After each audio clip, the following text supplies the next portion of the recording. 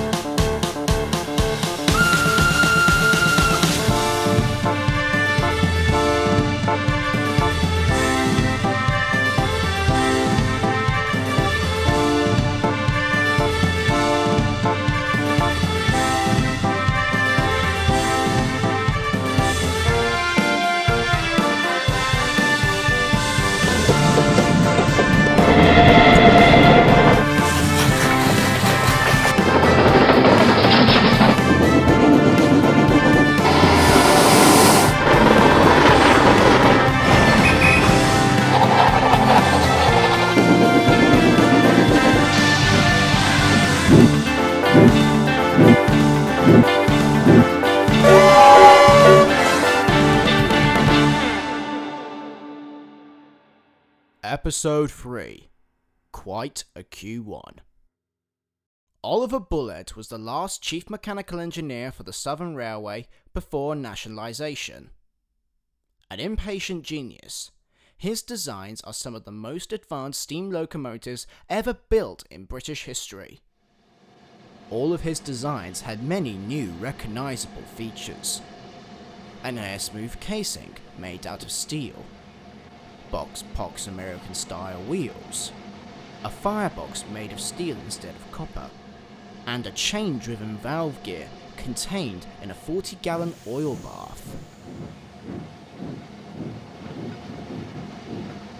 All of which are features that can be found on most of his designs. Starting from the Merchant Navy Pacifics, the West Countries and Battle of Britain Light Pacifics, all unique, all beautiful and much talked about machines, along with various other prototypes of engines using different kinds of fuel sources and even a bizarre carriage-like steam engine. But it is his first 3 designs that get the most credit, apart from one other class of steam locomotive. These were the most powerful class of 060 tender engines ever built. The Q1s were designed and built during wartime, out of bog standard parts which can be made and assembled quickly and easily, giving these freight engines a rather odd appearance, which earned them the nickname Ugly Ducklings. And one of these ducklings had recently been allocated to Brighton Shed.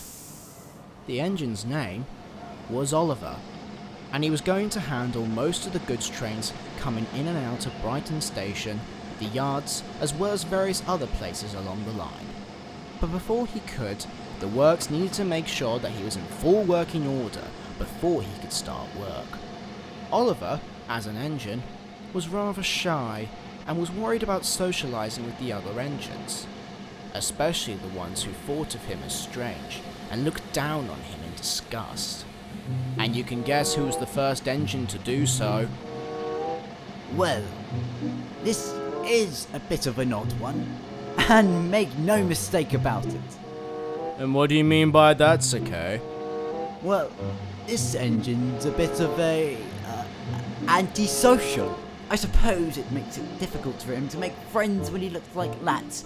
And yes, I guess he didn't choose to be built that way, but when you look at that engine, you say to yourself, I wonder what Mr. Bulleid was drinking when he came up with a shape like that.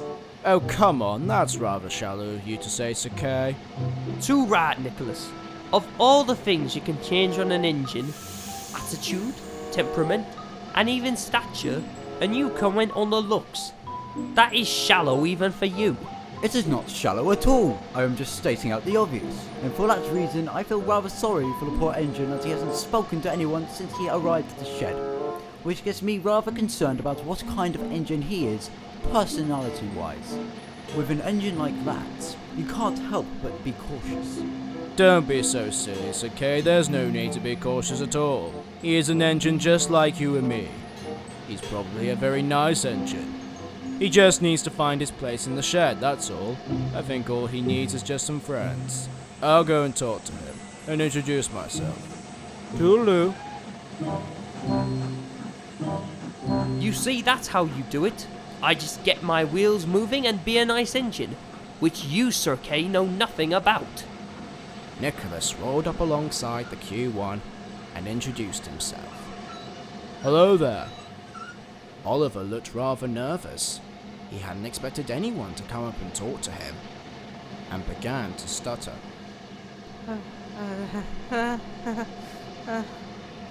Don't worry, my dear chap. You don't have to worry yourself. I'm not here to hurt you or insult you. I just wanted to say hello. Oh, really? Oh, that's good. Oh dear, I'm Oliver. Oliver? The name of your designer? That's a fine name. I'm very pleased to see an engine like you at our shed. Oh, are you? Well, I do like the look of the shed, but a new surrounding place can be a bit daunting. Yes, indeed, that is true. But you'll be alright here, Oliver. Most of the engines here are usually friendly and accepting of new arrivals. Where did you come from? Oh, Eastleigh mainly. I was allocated in the last, during the war. I see. And why exactly did you move here? Work with the good traffics, I think. Oh gosh, so many, questions. It's okay, it's okay. I understand you probably had a bad experience over there. And if you don't want to talk about it, it's perfectly alright. But if you ever want to talk, you can always come and find me. Nicholas's reassuring smile was enough to give Oliver a slight smile back. I've got to go and collect my next train now. But I'll be back tonight. Just give me a whistle if you want to talk. Oh, thank you. I'm sorry. I didn't catch your name. Oh, I'm terribly sorry. No need to apologize, Master Oliver. Nicholas. My name is Nicholas, and it's an absolute pleasure to meet you, Oliver. The old engine whistled and puffed towards the station. A few hours after Oliver and Nicholas's conversation, Johnny rolled into the yards, shunting some milk tankers into the siding next to Oliver. But he wasn't coupled up to the tankers, so as he slowed down, the wagons rolled forward, hitting the buffers with a loud bash.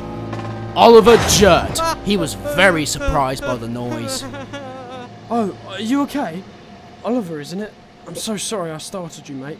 The wagon's just sort of... I am not startled! Oh dear, I'm so sorry. 222 Squadron, oh dear, I'm sorry. It's okay. My name is Johnny. Why are you acting like this, Oliver? Is everything okay? Is there anything I can do? Oliver considered what he was about to say. He had only just met this engine, but he was trying to be friendly, and this is an engine who was designed by the same man as him. So Oliver took a deep breath and spoke. There is something wrong. I'm always nervous when coming to a new place and meeting new engines. It's why, oh dear. Why is that? Don't worry, Oliver. You can trust me. I won't laugh or insult you. I'm not like that. Besides, Us bull-aired engines can always count on each other, no matter if we pull goods or passenger trains. You promise? Absolutely, Oliver. And so, Oliver explained everything about himself, his past, and why he acts the way he does. Johnny was astounded by the time Oliver had finished. He gave a reassuring wink to Oliver, and Oliver smiled back. A little later that night, Johnny backed down onto the shed next to Nicholas, talking to Sir Kay, whom of which was talking very loudly. Standing beside him was his crew, talking to the yardmaster. I am not going to do it. I am not going to lower it down to the ranks of goods work. Sir Kay, calm yourself. The yardmaster said that all other goods engines are either indisposed or are busy elsewhere. You need to have more flexibility and some patience. Patience? That new goods engine should have got to work by now. Apparently, he is just what we need for the goods work, but he has done absolutely nothing. What is all this fuss about then? There is a goods train of vans and other wagons that needs to be taken to Ashford tomorrow, but unfortunately there are no other engines available, so the yardmaster came down here to ask Sir Kay. But he thinks that taking goods trains is beneath him. Of course it's beneath me. I am an express engine. You cannot see the likes of me pulling dirty stock, such as those vans. Have you seen the size of that train? There's bound to be more trucks added to it by tomorrow. I don't see why that thing over there can't take it himself. There is a reason for that. Not only hasn't the running foreman finalised the paperwork for his allocation yet, but he is also a danger to the rails. I heard you speak to him earlier on that siding over there. The engine was babbling right in front of him. What on earth is the matter with him? It's like he's traumatised. Excuse me? Johnny decided to choose his words carefully as he thought back to his earlier conversation with Oliver. That Q1 has been through a lot. When he was built, Britain was under constant threat of invasion, as you well know. Not only did he have to carry tons and tons of ammunition, but rations to the troops. He probably had to bring home the injured and damaged after fighting the Germans, and like the B-12s and the LNER, who took the hospital trains as well as the 8Fs, carrying all those weapons, some of which were built at Brighton Works. And they're not the only ones. There were so many engines during the Second World War that had to carry out these tasks. And Oliver, he was probably responsible for half of that, along with the rest of his brothers and sisters as well. Well said, Johnny. That is what's stopping this engine from running. Yes, he's a nervous wreck, but even nervous wrecks with good intentions can work hard. But he has had to combat his personal demons on a daily basis. That is something you've got to understand, Sir Kay. But I don't understand. If the facts you're presenting to me are indeed true, then how come a lot of Q1s I have met don't suffer from the same problem? Well, some engines are better at dealing with trauma and war than others. Oliver must have difficulty with that. I'm sorry, but that doesn't ring true. If he was that traumatized, then he would be in a worse situation. Like you said, he wants to work, but clearly that is not the case. His boiler has clearly been dropped in the workshops whilst he was being built or something, because what that looks like is a young pair of lazy wheels. Oh come on, that's shallow even for you, Sir Kay.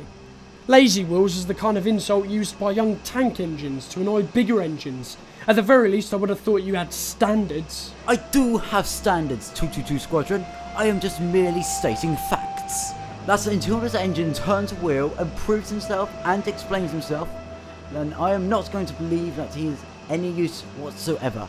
He doesn't even look all that powerful. I'm warning you, that's not the way to go down, Sir Kay. If you take this attitude towards Oliver, you'll feel very embarrassed later on if he proves you wrong. If he does. Emphasis on the if, my dear Nicholas. And if he does, which I highly doubt he will believe in him. And that should be incentive enough to pull this train tomorrow, because once again, I will not pull freight trains. Sir Kay then rolled into the shed feeling quite content with himself. But unfortunately, Johnny wasn't. As for Nicholas, he just looked out of the shed, feeling very sorry for the goods engine, because Oliver had heard the entire conversation. Sir Kay's opinions had really hurt his feelings.